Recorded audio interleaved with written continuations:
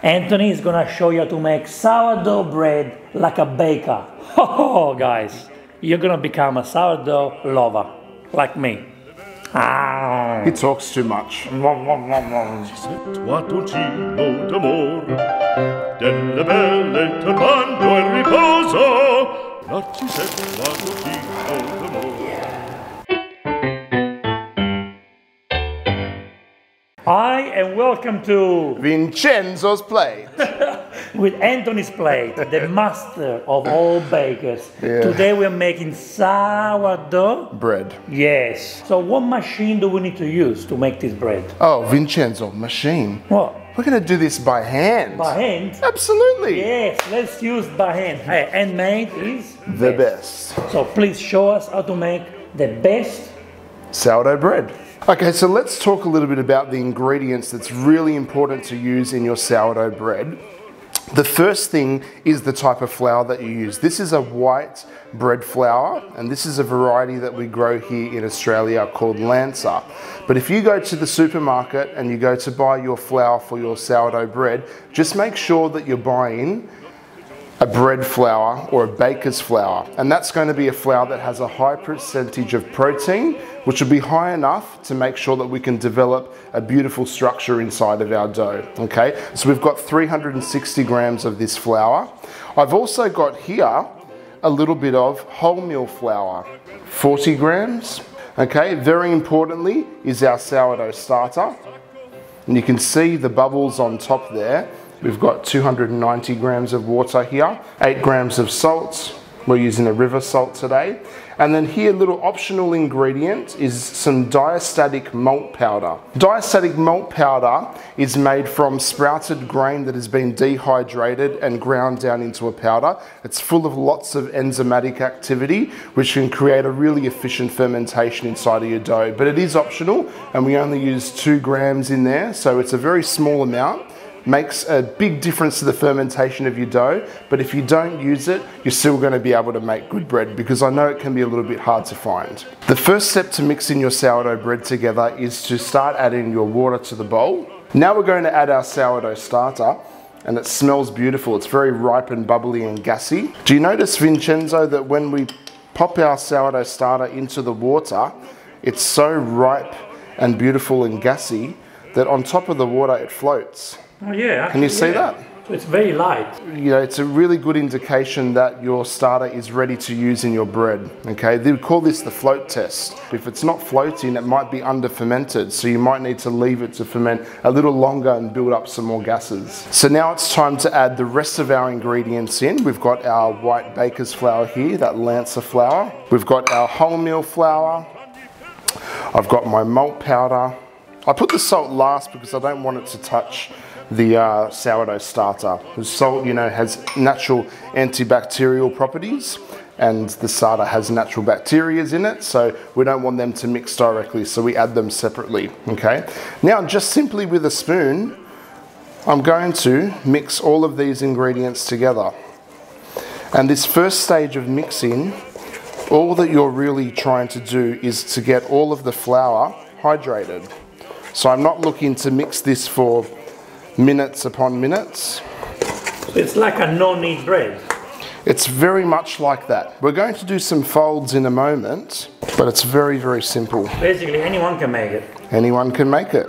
Now, Vincenzo, simply we just need to cover this, and then we're going to let it rest for 3 hours, okay?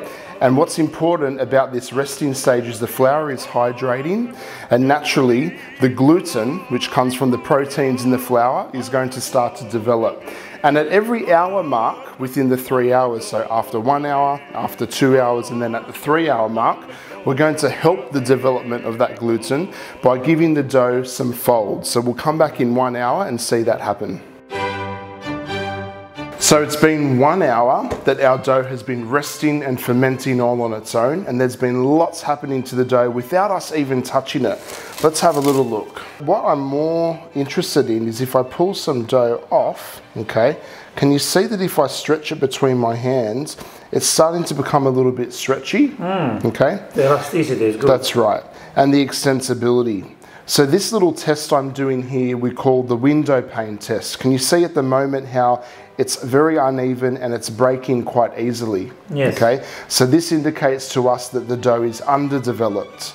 What you're going to notice though is the more we leave the dough to ferment and to rest, and the more folds that we physically do to the dough, the elasticity and the extensibility is going to get better and better, and you'll see this beautiful fine window pane that we'll be able to fold out. It's time to take it out of the bowl, pop it on the bench and give it its first fold.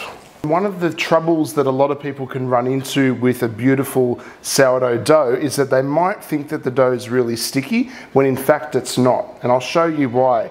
If you touch the dough with a dry hand, it sticks quite easily. So I've just got a little bit of water here, and you can see the difference with a slightly wet hand. There's no stick at all. Very, very simple. So I'm going to take all the sides and fold them to the opposite way. Do the same over here. And that's it, that's our fold. I can just bring it all into a bit of a ball, tuck in the sides underneath, and that's ready to now go back into the bowl for the next hour to rest, and we'll come back in an hour's time and give it its second fold. Now it's time to give the dough its second fold, and before we do that, we're going to tip it out onto the bench and just perform that window pane test again to check how the dough is coming along and developing. Remember, when we touch the dough, it really helps if you use some slightly wet hands. So we'll have a look at our dough now. I'm going to put this out onto the bench, and I'm just going to take some dough, and you can see how it is now. More elastic, and you can see, oh yeah, it's not breaking. Beautiful window pane. So remember, we pick it up from all sides and fold it over the opposite way, just like we did the first time. But you're going to notice this time that the dough has a lot more elasticity. Look at that. It's really beautiful. I can tell that it's developing nicely. And once it's folded all over, I can just start to round it up nice and gently into a nice clean ball. And now this is going to go back into our bowl for one last hour. So after 3 hours, our dough is now ready to handle. We're going to remove the dough from the bowl onto our bench. It's lovely and relaxed. Use some help from a little bit of water. Okay, you can get underneath. What I'm going to do is I'm going to fold it a couple times, just like we did before, like this. Turn it over so we got the smooth side up, and we're just going to come around now and gently shape this into a beautiful, tight, smooth ball. Now that we've shaped our dough, we need to pop it into some type of mold. Now traditionally, the bakers would use what we call a banneton basket, okay? But a lot of you don't have banneton baskets at home. So another thing that you can do that most people have is a leftover container from the ricotta. All you need to do is grab yourself a tea towel, pop it inside. We can dust it generously with some flour. Now this is the smooth side of the dough here on top. Okay, this is what we want to end up becoming the top of our loaf, the presentation side. What we're going to do is we're going to pop it into the banneton or into your basket upside down. This is going to end up becoming the bottom of your loaf, because when the loaf is proofed and ready, we're going to tip it back upside down. So just dust it again with some flour and then tuck it into bed, and off it goes. So now we need to pop this basket of dough into the fridge overnight. We call this part of the process retarding, which is a slow fermentation process where when the dough goes into the fridge at 4 degrees, it becomes really, really cold, and our microorganisms go into a state of dormancy, but the enzymes get to work and we build on a lot of that beautiful flavor, and it becomes really easy to digest from that really slow fermentation. So minimum 12 hours in the fridge overnight. And then tomorrow, before it's time to bake, we take it back out of the fridge for a good, say, 4 or 5 hours, depending on where you live and the temperature of the day. But we're going to show you a little trick to know when your loaf is ready and fully proofed, ready to bake. It's time to learn how to bake your sourdough bread. We're going to now preheat our oven on the conventional setting, not fan force, on the conventional setting at 240 degrees Celsius. We're going to pop our Dutch oven inside the oven to preheat as well, lid and all, so it gets really nice and hot. And we're going to leave it in the oven for a good hour before it's time to bake. Let me show you how you know when your dough is properly proofed and ready to bake. What we do is we apply a little bit of pressure with some flat fingers, and you just need to watch how the dough responds to that pressure. So when I press on it, can you see that it bounces back up nice and slowly? That's a good indication that it's ready to be baked, it's fully proofed, okay? If I was to press on the dough and it would bounce back really quickly, that tells me that the dough is underproofed and it needs longer. It's got too much energy left in it still. So then you would leave it for a good another half an hour to an hour, and then just poke at it a little bit more and see whether it's coming back at you nice and slowly. Okay, now that our loaf has been fully proofed, it's time to tip it out. Oh, nice. Beautiful dough. Beautiful dough. Look at that. Now we're going to use this tool called a lame with a blade so that we can score the loaf really beautifully. I'll just pop it onto my tool. And here we go. We're going to use the very sharp corner at an angle, nice and gentle motion to cut this way, and cut this way, and cut this way. Okay, now carefully lift up your bread using the baking paper to help you so you don't burn yourself, and pop it into the hot Dutch oven. We're going to place the lid on top. Now we're going to bake this in the oven with the lid on for 20 minutes.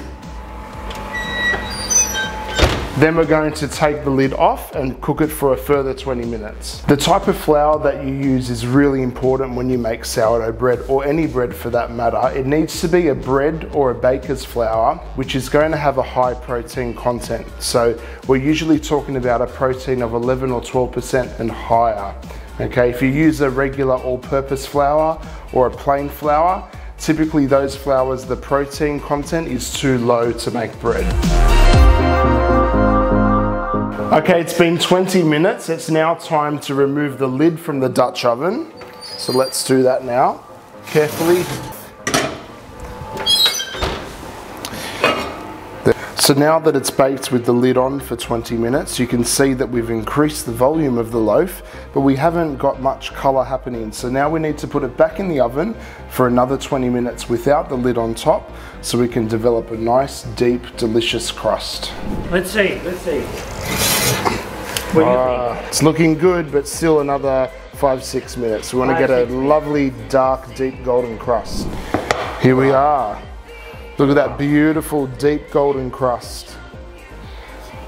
Wow, wow, wow, wow, wow. This is how you make sourdough bread like a baker. Oh, look at that. You hear that? Look at that. Nice and hollow. And you must bake the bread nice and dark too to get that beautiful flavor in the crust. Don't bake it too light. Nice and deep and dark, so it's got some lovely character. Now that we've baked our beautiful sourdough loaf off, it's time to fight the temptation. Do not cut into it straight away because it's too hot. We need to allow it to rest on a wire rack for a few hours to cool completely, and then we can cut into it. Can't wait. If we cut into this while it's really hot, it's not good because we're going to squash the loaf and we're going to let all of the steam come out. We want to allow it to cool completely so the crumb inside can set, and then it's going to be beautiful and chewy texture. Anthony, the thing is, the crust is the most important thing in the bread, you know? Absolutely. The taste, of course, but the crust. It needs to be deep, dark golden. I can't feel anything. Can you make the sound, please?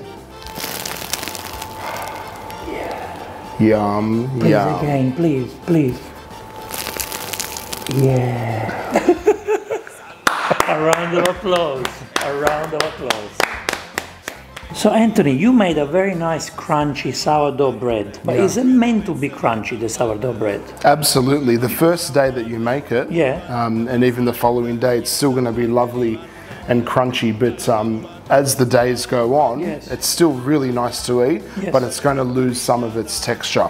Okay. And what about how long does it last? Does it last 3-4 days? Does it go moldy after a week? What? Me, only 1 day.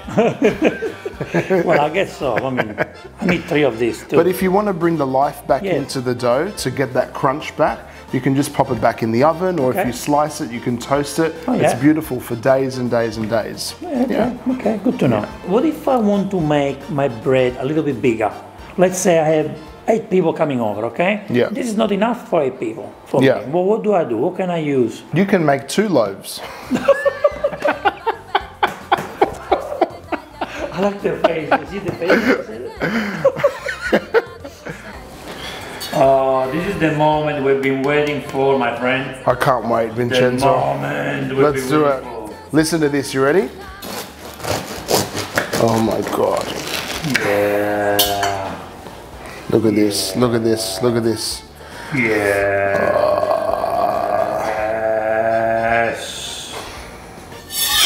Come on, Vincenzo. It's time to eat this beautiful crusty bread. Get some olive oil. Come on. It's a lovely result, isn't it? So we've got some beautiful deep golden crust happening. Smells lovely. The crumb structure is really, really nice. It's got some nice openness to it. It's not too heavy and dense.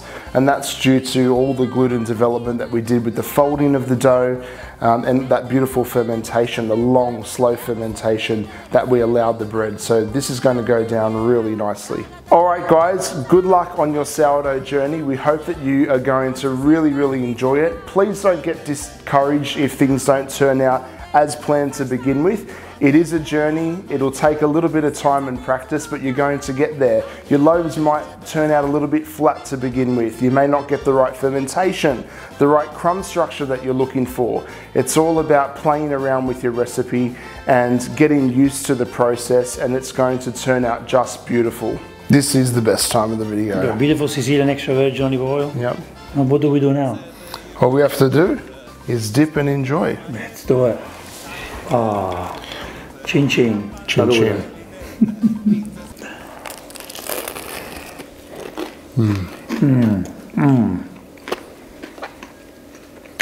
Wow. You can't buy something like this at the shop. I'm sorry. But you can't get anything like this. This is so good. Homemade. Homemade is the best, yeah. So crusty.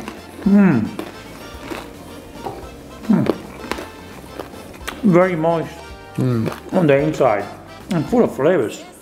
Beautiful, chewy, waxy texture. This is sourdough made right. The flavors are really unique. Yeah, it's really, lovely. really unique. You can get this from the East. Beautiful. Anthony, I'm not kidding. Anthony, this is the best sourdough bread I ever had in my life. Really? Thank you very much. I'm not kidding, my friend. Yeah. Now you can make it. I don't know much about bread. Yeah. I only found out about sourdough maybe 2 years ago. Yeah. It's not a thing for me. Yeah. Now it is a thing for me. Yeah. And this is the bread that can make me say, I think sourdough is the best bread you can get in life. Yeah. Until yesterday, I was not so convinced. Yeah. Yeah. I can say, panetti casa, all this bread. But I think this is It's amazing. the best bread you can get on the planet. Yeah. So delicious and so nutritious for you too. So healthy. I'm already amazed. Yeah. Anthony, I will be so grateful forever because we have the best sourdough recipe online and it's on Vincenzo's plate. There you go. Please write a comment for this wonderful baker, please. Don't forget to subscribe. To what? Vincenzo's plate. Yum, yum. I love this guy. So we'll see you in the next videos. He will be with us. He is going to show you how to make baguette. Ooh, yum. Oh, yum, yum. Subscribe. E ora si mangia. Vincenzo's plate. Ciao. Ciao.